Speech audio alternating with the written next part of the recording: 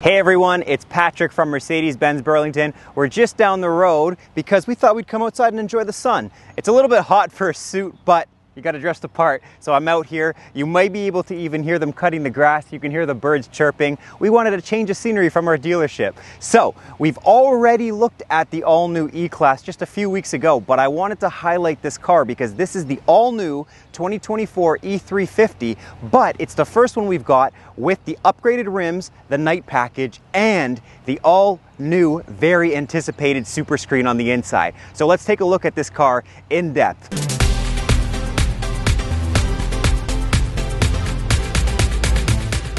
Like we mentioned before, it does have a few new colors. So we're gonna do the Verde or Verde green. I don't know how to say it yet. We also have the velvet brown exterior paint that's coming for this car as well. It's got the 255 horsepower engine. That's with the electric motor and a 2-liter 4-cylinder turbo engine. Let's take a look at the car.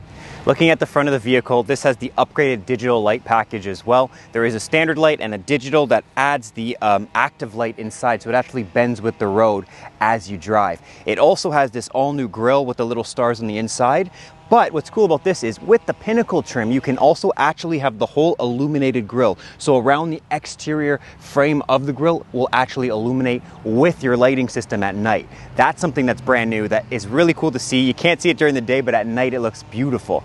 Coming around on the side, you can also see, like I said in the night package, you can upgrade the rims. So this has the upgraded all black multi-spoke wheel. One of my favorites for the car because it's in a 20-inch, but it doesn't affect the ride too much because you can go up to a larger rim as well.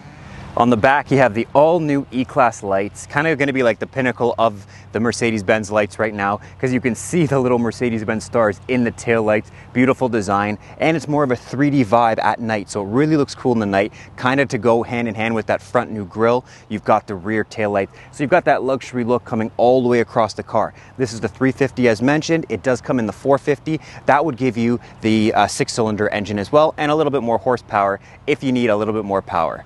Let's get inside. Touch the handle, they pop out. This has the leather upgrade, so this is the new Tonka brown interior. Beautiful. It really ties in with the black. But what I really want to show you guys is that new Superscreen. Let's experience it while we take this thing on a drive. I haven't been in one yet. Feels smooth so far. The first E-Class, we had an E350 that came in. The first one that we did, unfortunately it was sold. I mean, fortunately it was sold, but unfortunately it was sold because I couldn't take it on the road and I wanted to experience the drive. So this is my first driving experience with the vehicle. This is the 4-cylinder, so the 2-liter 4-cylinder turbo, but it has the first electrified engine for this new style of car. It's been in the previous ones, but I haven't experienced it with this all-new Superscreen. I'm very excited to see it. It's really giving me a hyperscreen vibe. The main difference, people ask all the time, like, okay, now there's a Superscreen, there's a hyperscreen, there's a crazy screen, what's the next screen? So the difference between the hyperscreen and the Superscreen technically is it has different dimensions. It's also a 2-piece system. What I mean by that is the hyperscreen is one unit. There's 3 displays in the unit, but it's one single piece. So you've got the drivers, the center, and the passenger. For the Superscreen, it's the center and passenger only. I do have an equally large screen display for the driver, but it's a separate piece. So when you actually look at the front dash, there's 2 pieces that make up the screen. So that's what makes it the Superscreen. It's very cool to see because I actually think I prefer the Superscreen to the hyperscreen. It's a little bit easier to place. It looks almost the same, but I like having the rigid 90-degree angle drivers versus the one that was slanted, and then having the slant for the rest of the display. I think that that's a better design for the vehicle. So I do like that a lot. Now, what else comes with the Superscreen, you ask? Good question. You might be able to see this little camera that's looking at me. This car actually now has face recognition software. It also, because you gotta have the little fun luxuries, it has a selfie cam. I don't know if this works while you drive. Don't do this at home. Okay, so if you go to the apps, you hit camera, Oh, not available at current speed. We've thought of every safety. So I'm going to show you this after, but there's actually a selfie camera, so it actually gets the driver and the passenger side, and if you have somebody in the back and they lean forward, you could probably see them as well. So that's pretty neat. A few other cool things on here is you do have the browser on here as well, so you can actually, you know, use different search engines right on the screen as well, like a nice laptop. You've got the comfort menu, you've got the ambient light with new appointments for the ambient light too, so it kind of elevates the ambient light stylings that you can do, and that's still throughout the door and all the way up front across the dash now too. So it's across the whole dash as well. So it looks really cool in that setting. Now, the last thing I wanted to say about the Superscreen is, the other cool thing about it is you can download extra apps. So you've actually got the gallery here where you can have photos.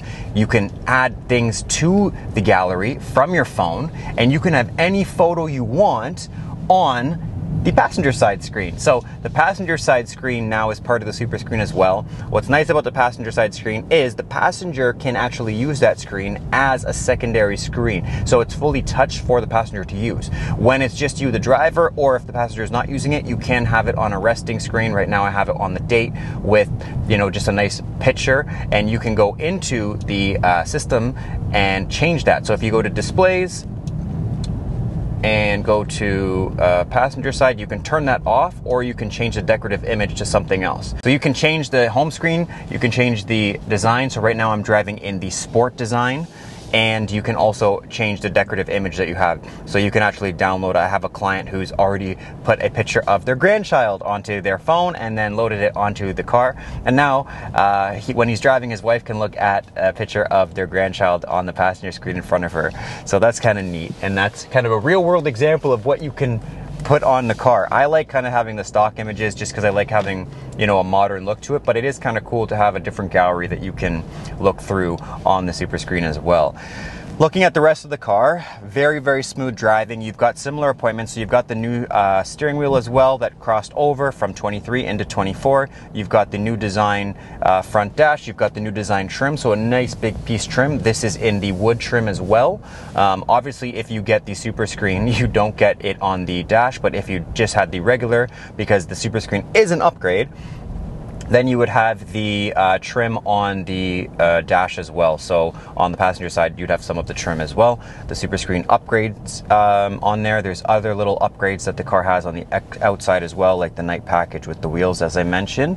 But other than that, this car kind of is a pretty, you know, well-balanced spec. It doesn't have every single option. It doesn't have the Pinnacle on this specific unit, but it does have kind of similar appointments. So they've done something with like just a night styling package and then the Superscreen to have it as a well-appointed 350.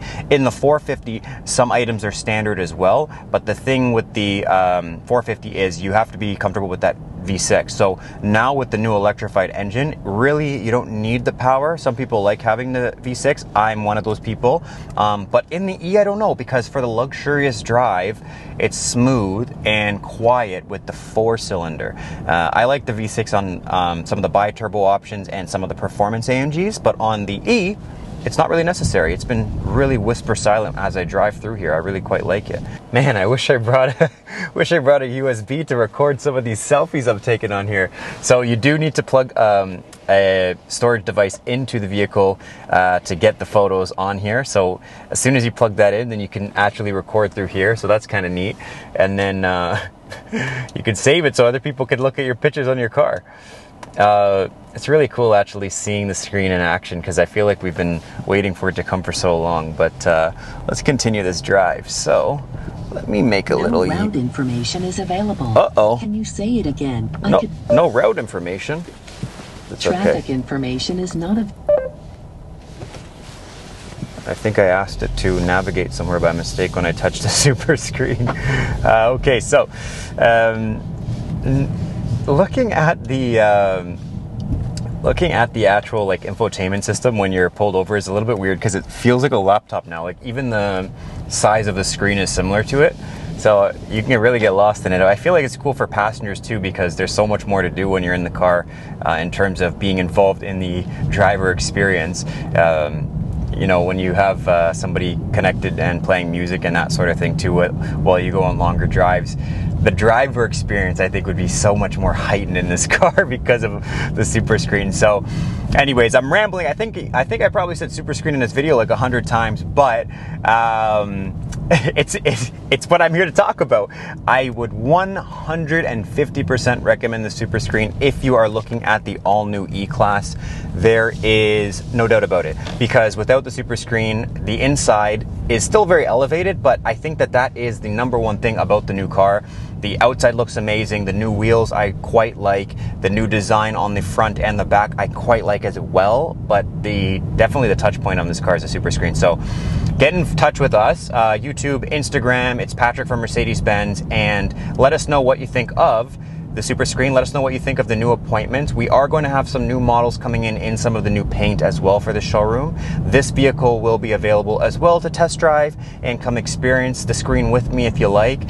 And we are taking orders as well. So we have orders available for the E350, orders available for the E450, and we just announced that we are going to be getting the E53. So the AMG in this new body style will be coming too with some of the AMG appointments. So really excited to review that once it lands as well. If you have any questions, feel free to leave a comment, and let me know if there's something else you want me to drive or cover on the screen. There's a lot more to the E-Class. We did do a walk around in our showroom, and now we've done the drive with the Superscreen. But if there's something you want me to take the E-Class out for a third time, you just let me know. And we might even cover the new engine on the 450 once it arrives too. Thanks for watching, guys, and we'll see you soon.